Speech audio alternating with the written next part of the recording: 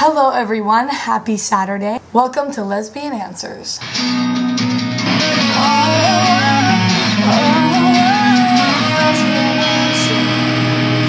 Let me apologize in advance for my not so existent voice. I don't really know how I lost it. I just woke up this morning and it was gone. So I've gotten a lot of great questions from everybody and my inbox has been pretty full. But I decided that it was appropriate to kind of answer this question first. How do you know if you are gay or bi? I think it's important that I clear this question up first. So for starters, let's go ahead and address the number one misconception. Especially nowadays, it is very common for mainly girls to go out and kiss or make out with other girls. Does this mean you're bi? No. Does this mean you're gay? No. It's very natural for girls to have this sort of curiosity and to want to experiment. It under no circumstances implies that you are gay or that you are bi. Just because you go to a party and you're all tipsy, hey everybody, I'm having a great time, and you decide to make out with some hot chick, hey baby, come over here, it doesn't mean that you are gay. It's natural. Tons of straight girls do it all the time. In fact, I even know straight guys that do it.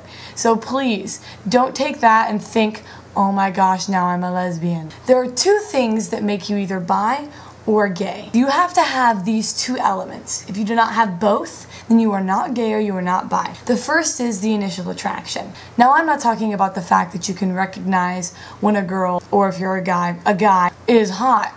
Okay, so obviously anybody can see that. I'm talking about the fact that you're attracted to them. You get those butterflies in your stomach when you see them.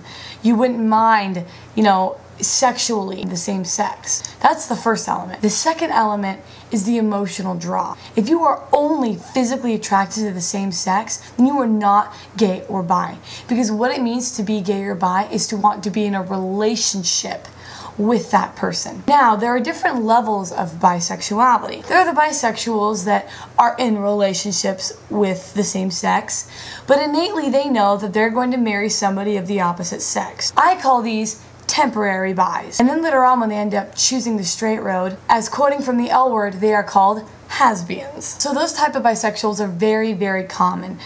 And it's because of those types of bisexuals that really full bisexuals aren't taken very seriously. The reason why your parents say to you, it's a phase, sweetie, it'll pass, you're just going through this phase. Because most of the time, it is a phase. Most of the time, people are not actually bisexual. It is just a fun experimental phase. It is very rare that I have met an actual bisexual.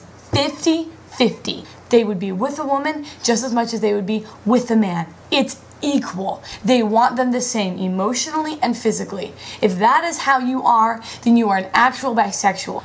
Okay, now moving on to the lesbians, now that we've kind of cleared up that whole bisexual thing. Normally, when you first come out, you're not going to say, I'm gay. It's very rare for girls to do that. A lot of times we start out by saying, I'm a bisexual. So naturally, from the initial get-go, we're going to think that we also like the opposite sex. In middle school, I had boyfriends. Why? Well, because that's just what you did. That's what you do. You date the opposite sex. So a lot of times you may believe that you're bi, but later on you find out that you are initially gay. There's a really great book called Same Sex in the City. I mean, it's an awesome book. It's written by Lauren Levin and Lauren Blitzer. It's kind of like a really clear way of looking at just homosexuality and things like that. And I'm going to read to you a passage from this book. Chapter 1. No, I'm not going to read like that. That's retarded. Sure, you find women hot, but doesn't everybody? You don't look gay. You don't own any power tools. Guys check you out. Nobody would ever guess you fantasize about your friends or even fallen in love with them. Sure, you've had feelings for guys, yet you wonder what it would feel like to kiss a woman. We've been there. Being gay comes from within.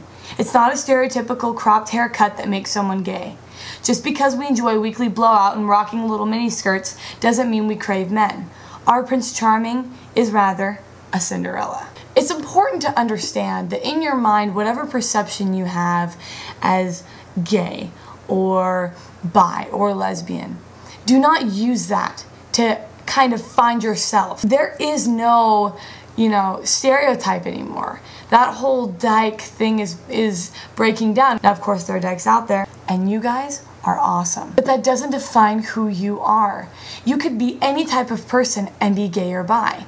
People are always shocked when they find out that I'm a lesbian.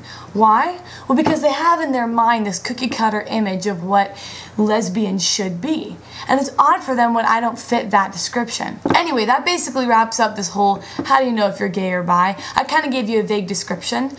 Maybe I'll make another video kind of elaborating on one or more topic. There are questions in my inbox that I still will be answering later on. So just because I haven't included it in this video, don't think it's not going to be answered. Keep the questions coming, and most of all, comment below. It's really important that you share your opinions, and that's the cool thing about YouTube. Anyway, so that's a wrap.